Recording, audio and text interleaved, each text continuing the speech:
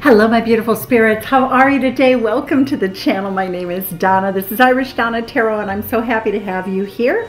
We're going to jump into this love energy update reading.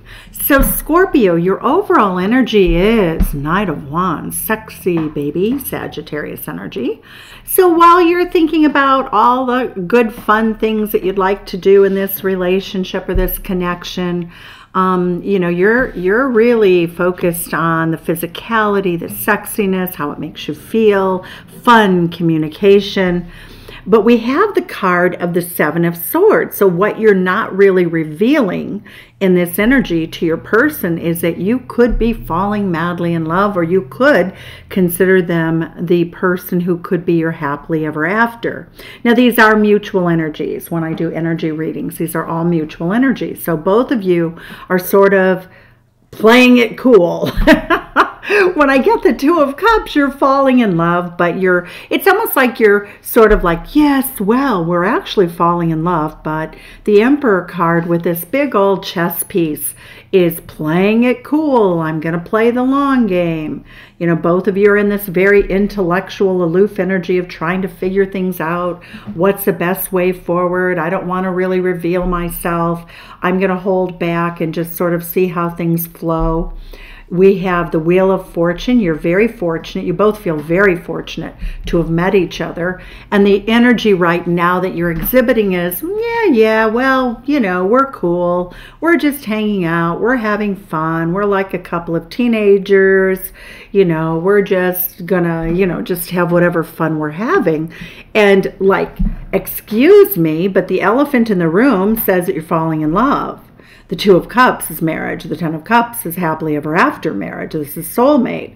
The Emperor card is taking action, but you're like really dialing it back. When we get the Emperor card crossing, and then we get the King of Swords beneath, ooh, I'm going to play it cool. I'm going to be strategic. I don't want the other person to really know how I feel. And you're both thinking that. So, so what we have here, but the Spirit has some messages for you here.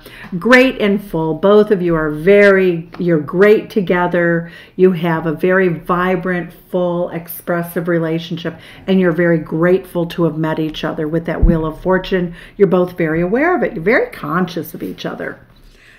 Endless possibilities that really know that you could be lovers, you could get married, you can play it light, you can play it cool, but you can also really go the distance in this relationship.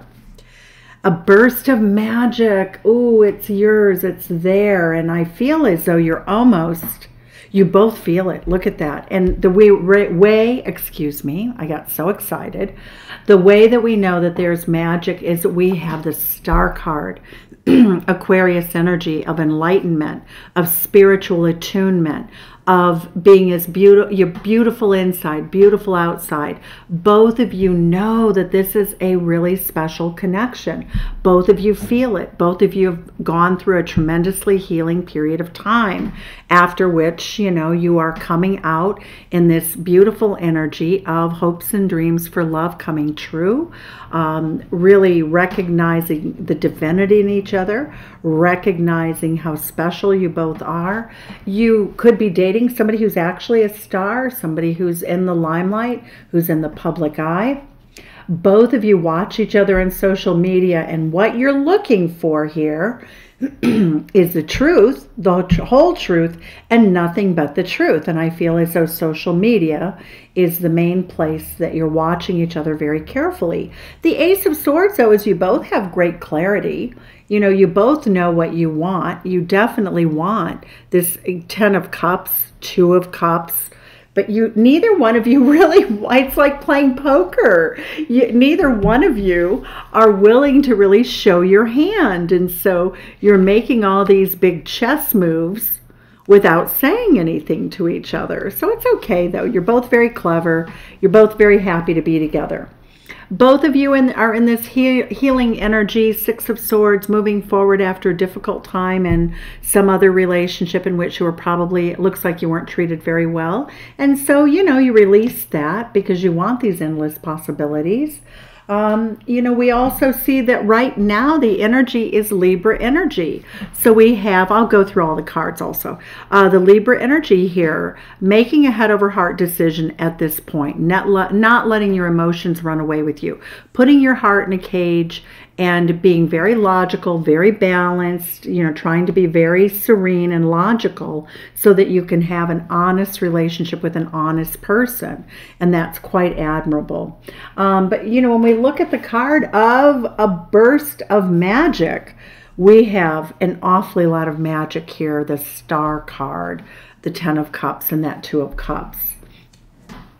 So we're going to clarify and see what's going on in this relationship, Scorpio. The Two of Cups here. I'm just going to really clarify the player energy. I'm going to clarify sort of the more challenging energies first and see what's happening. See what enlightenment we can gain from that. Why are you both having this sort of Sagittarius playful energy and pretending? Yeah, oh my God, look at what fell out. I had to pick it up off the table. Seven of Swords, Seven of Swords. You're pretending.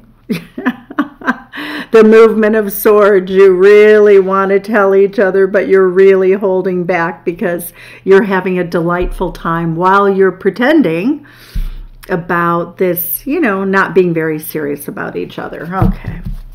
So why do we have the King of Swords energy here for you, Scorpio?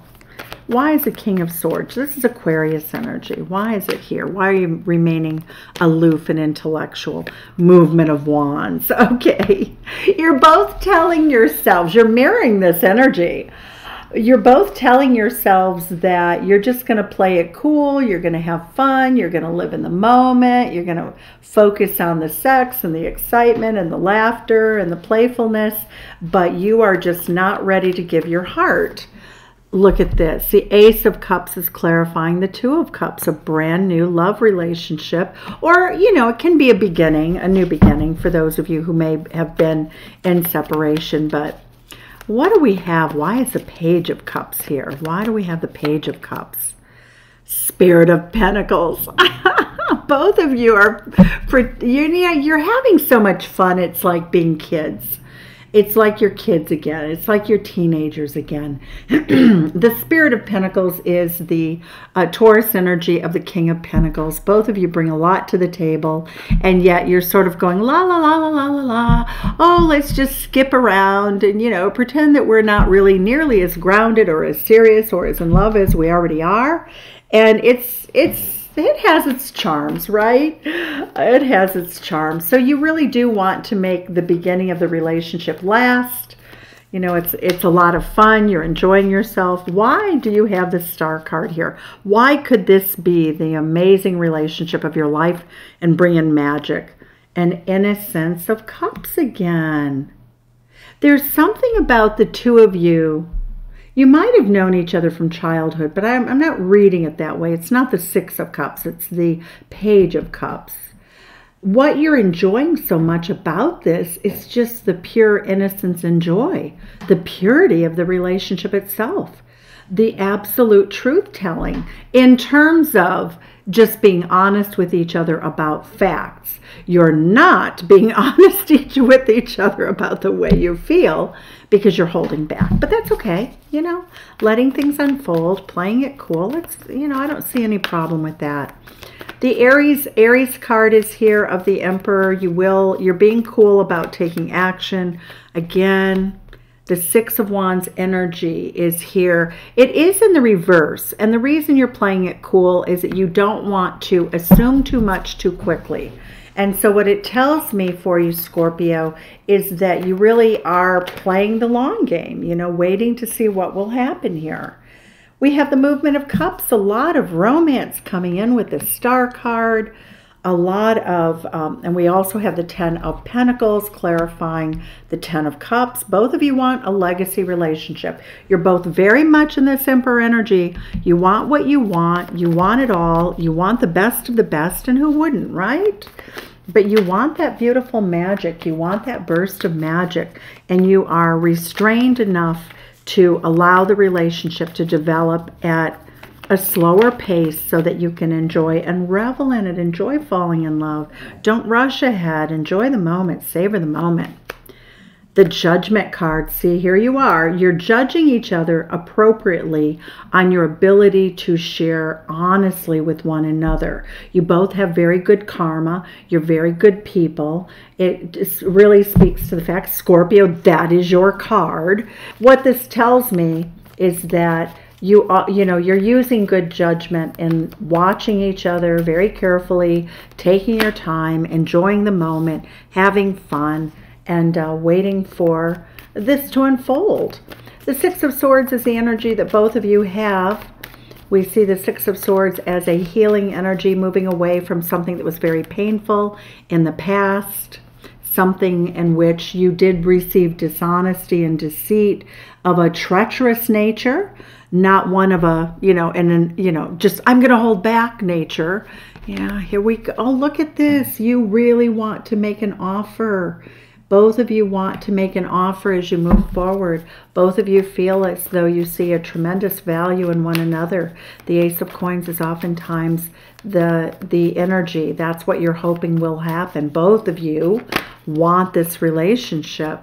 The Five of Swords is clarifying the Queen of Swords. Now, I would caution you that if you hold back too much, it could come across as mind games. Why do we have the Five of Swords here? Both of you want this so much that you could have a misstep. So what I'm seeing is that you have the Queen, the Libra Queen, and the Aquarius King, and holding back isn't really being so honest here. So it is a bit of a mind game. And so let me look and see what your advice is on that Five of Swords energy. Five of Swords, Seven of Swords are cards that tell me that both of you have been really hurt.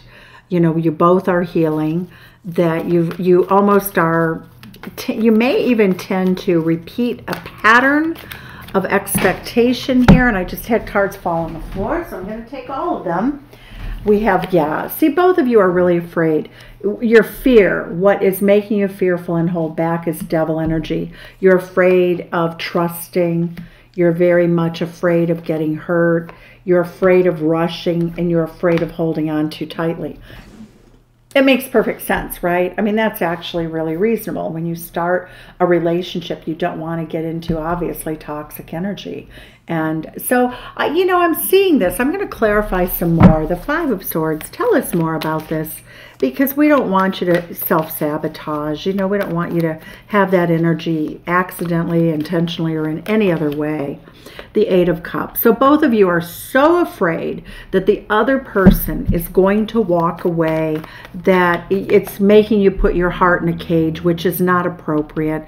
It's one thing to go more slowly, but it's another thing to actually hold back intentionally. Spirit of Swords, right, remaining cool, aloof, appearing not to really care as much, but that in and of itself could unravel the beauty of this relationship. Close out this particular energy, I would say. Universe is saying you let go of that so that you can have your magic.